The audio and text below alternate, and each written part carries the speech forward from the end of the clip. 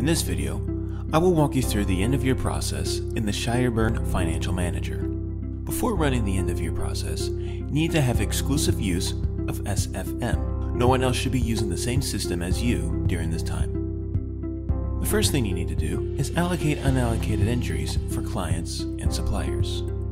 We have another video to show you how to make these allocations. Check it out now if you're new to this practice in SFM. You should also check if you have any entries in your SFM Gateway. To check for this, navigate to Previous Year, Utilities, and then click on Import Gateway. When everything is settled, we can run the end-of-year process.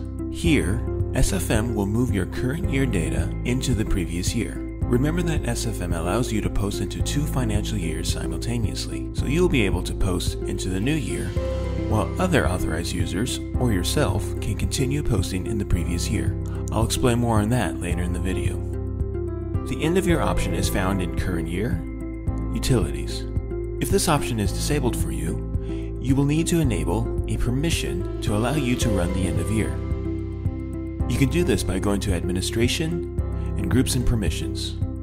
Find your user account and add the end-of-year permission to that account.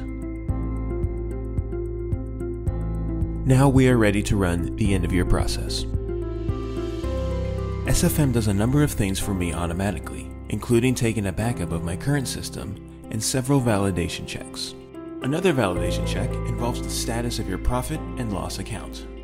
If you have an opening balance in the profit and loss account, the system will halt the end-of-year process and ask if you want to transfer this balance to your retained earnings account. You can tell SFM to automatically post this journal by clicking OK in the Year Profit and Loss Control pop-up. Of course, you can choose to cancel the end-of-year routine if you want to check into this count further on your own. However, this will require you to restart the end-of-year wizard again. Continuing onward, SFM will run through a great number of tasks on your behalf, including transferring the current year nominal ledger data to the previous year, calculating the opening balances for the new financial year and updating the previous year figures, appending all debtors and creditors data from current year to the archive, resetting year-to-date and updating previous year turnover figures for debtors and creditors, clearing all the sales and purchases allocated entries from the current year, and updating the accounting period for the new financial year. When this is all complete, the system will remove the end-of-year function permission before finally running a reindex. After SFM reindexes your system, the end-of-the-year process is complete. At a later time, when postings in the previous year are made, SFM will make the Update Opening Entries function available to you, allowing you to update opening entries in the current year.